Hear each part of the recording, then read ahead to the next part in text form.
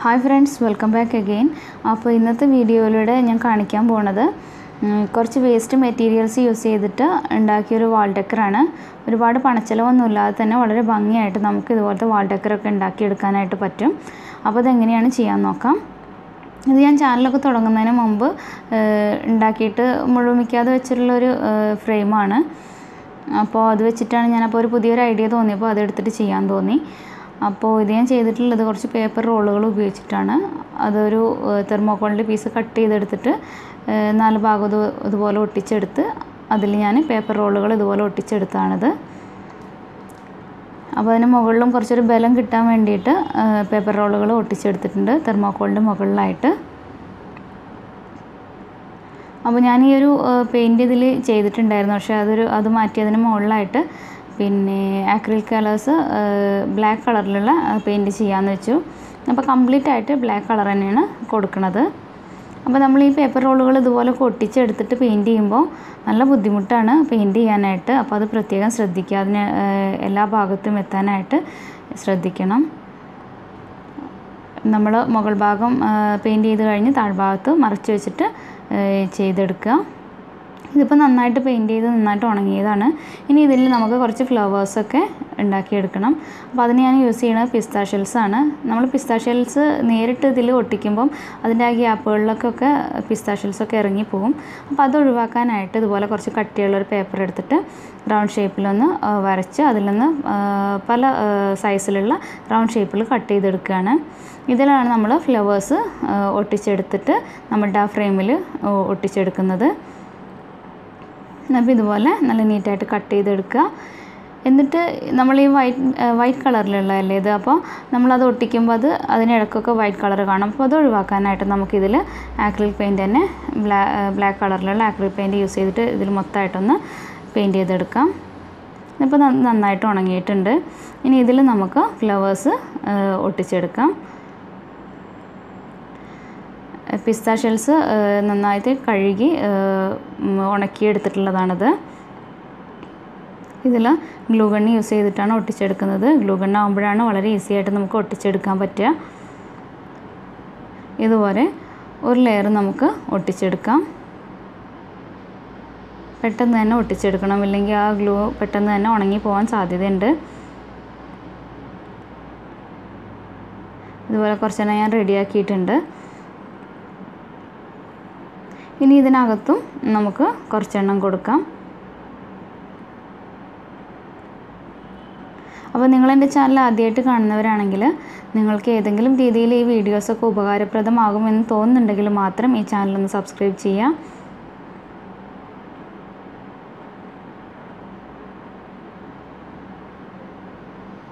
അപ്പോൾ ഇതുപോലെ നമ്മൾ കുറച്ചെണ്ണം ഒട്ടിച്ചെടുത്തിട്ടുണ്ട്.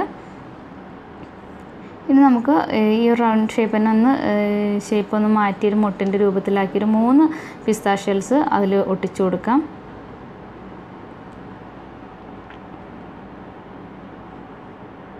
ഇതുപോലെ ഒരു 3 റെഡിയാക്കിയിട്ടുണ്ട്. ഇനി നമുക്ക് റെഡിയാക്കാനുള്ളത് കുറച്ച് ലീഫുകളാണ്.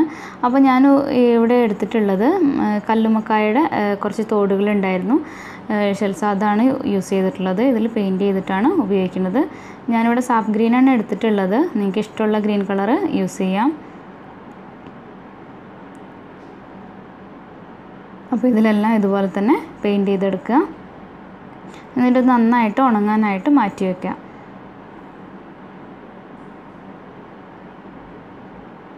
അപ്പോൾ ഇത് നന്നായിട്ട് ഉണങ്ങിയിട്ടുണ്ട്.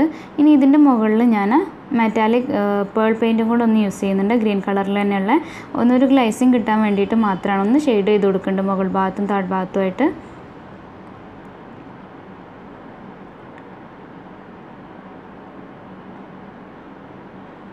ഇതുപോലെ ഒന്ന് ഷെയ്ഡ് ചെയ്ത് കൊടുക്കുക. ഈ ഒരു പെയിൻറ്റ് നന്നായിട്ട് ഉണങ്ങിയിട്ട് വേണം നമുക്ക് ഒട്ടിച്ചെടുക്കാനായിട്ട്. അപ്പോൾ നമ്മളിത് ഉണങ്ങാൻ വെച്ച ആ ടൈമിൽ നമുക്ക് കുറച്ച് പേപ്പർ റോളുകൾ ഉണ്ടാക്കിയിട്ട് ഒന്ന് ഗ്രീൻ ടാപ്പൊക്കെ ഒന്ന് ചുറ്റിയെടുക്കണം. പേപ്പർ റോളുകൾ റോൾ ചെയ്തെടുക്കുമ്പോൾ നമുക്ക് പേപ്പർ റോൾ ചെയ്തെടുക്കുമ്പോൾ അതിൻ്റെ മുകൾ ഭാഗത്ത് കുറച്ച് ബലമില്ലാത്ത ഭാഗങ്ങളുണ്ടാവും. അതൊക്കെ നമുക്കൊന്ന് കട്ട് ചെയ്ത് ഒഴിവാക്കാം. എന്നിട്ട് അതിൽ കംപ്ലീറ്റ് ആയിട്ട് ഗ്രീൻ ടാപ്പ് ഇതുപോലെ ചുറ്റിയെടുക്കുക. ഇനി ഗ്രീൻ ടാപ്പ് ഇല്ല എന്നുണ്ടെങ്കിൽ നിങ്ങൾ പെയിൻറ്റ് ചെയ്താലും മതി. താഴ്ഭാഗം നമുക്കൊന്ന് ഫെവിക്കോൾ വെച്ചിട്ടൊന്ന് ഒട്ടിച്ചു കൊടുക്കാം, അതിൽ നിന്ന് വിട്ടു പോരാണ്ടിരിക്കാൻ വേണ്ടിയിട്ട്.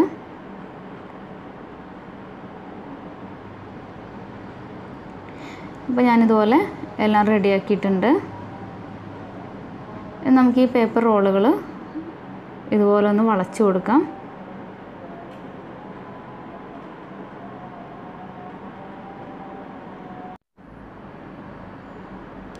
എല്ലാം തന്നെ ഇതുപോലെ ചെറുതായിട്ട് വളച്ചെടുക്കാം.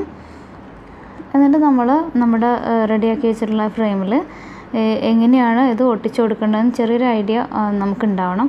അപ്പോൾ അതുപോലെ നമുക്ക് ആദ്യം ഒന്ന് വെച്ച് കൊടുക്കുക, എന്നിട്ട് അതിന് ശേഷം നമുക്ക് ഒന്ന് ഒട്ടിച്ചു കൊടുക്കാം.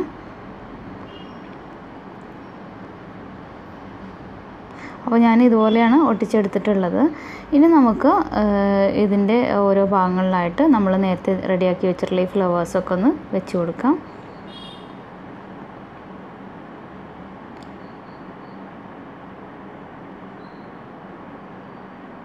ഓരോന്നും ഇതുപോലെ നന്നായിട്ട് ഒട്ടിച്ചെടുക്കുക.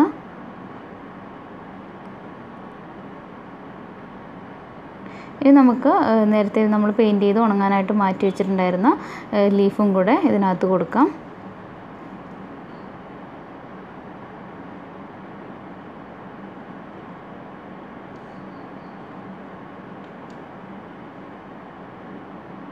ഇതിൻ്റെ നമ്മളുടെ ഈ റോളിൻ്റെ ഇടയിലൊക്കെ നമുക്ക് ഇതുപോലെ ലീഫ് കൊടുക്കാം.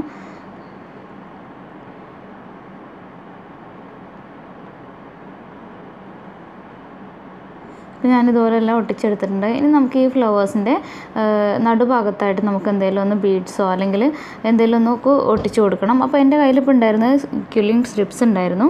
അപ്പോൾ അത് വെച്ചിട്ട് റോൾ ചെയ്തിട്ട് ഞാൻ അതിനകത്ത് നടുഭാഗത്തായിട്ട് കൊടുക്കാമെന്ന് വെച്ചു.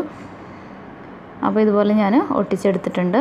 നിങ്ങൾക്ക് വേണമെങ്കിൽ ബീഡ്സ് അല്ലെങ്കിൽ പിന്നെ ഗ്ലിറ്റർ പൗഡർ അതൊക്കെ യൂസ് ചെയ്തിട്ട് ഇതുപോലെ വെച്ച് കൊടുക്കാം. ഇനി ഇതിന് മുകളിലായിട്ട് വാർണിഷ്, ഒരു കോട്ട് വാർണിഷും കൂടെ കൊടുക്കാം. വാർണിഷ് അടിക്കുമ്പോൾ നമുക്ക് ആ ഒരു ഭംഗി തിരിച്ചറിയാൻ പറ്റും, നല്ല ഗ്ലേസിങ് കിട്ടും അതിന്. പിന്നെ കൂടുതൽ കാലം കേടാവാണ്ടിരിക്കുകയും ചെയ്യും.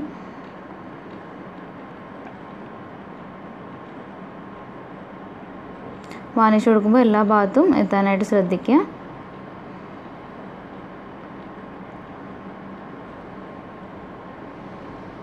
വാർണിഷ് കൊടുത്ത ശേഷം നന്നായിട്ട് ഒന്ന് ഉണങ്ങാനായിട്ട് മാറ്റി വെക്കണം.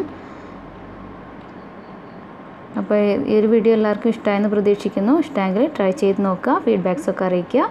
വീണ്ടും നെക്സ്റ്റ് ഒരു വീഡിയോ ആയിട്ട് കാണാം.